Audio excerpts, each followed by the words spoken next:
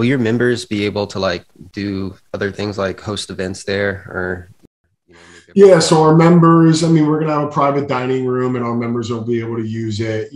Right now, the way we're thinking about it is, you won't be able to take over the entire space for a night because that really offsets the benefits to the rest of the community. But there's a lot of built-in utility and things we're doing for our members that is more than just, this restaurant.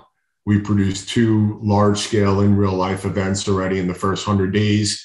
In Miami, we rented out a yacht and took, 60 token holders on an amazing day with epic food and, just a really fun, very thoughtful day of different experiences. We rented out one of the best restaurants in Miami that night and opened it up for 150 token holders, and did a really cool event at a place called Machialina.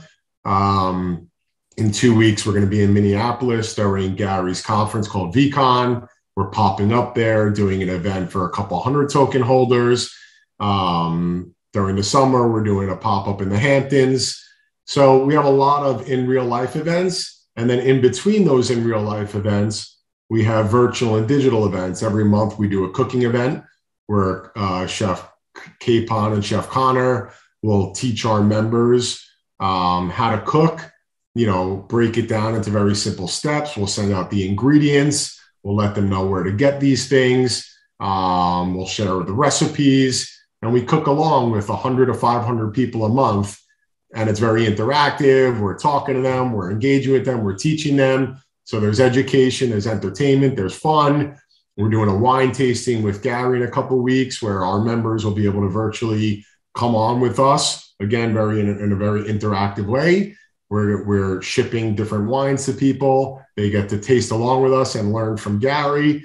So it's digital events, physical events, an in real life club, and other forms of utility, collaborations, partnerships, merchandise. We're looking to build a whole community and a whole brand around this. And yes, I'm sure the next question is we do plan on growing this. We plan on being in other like-minded, cool cities.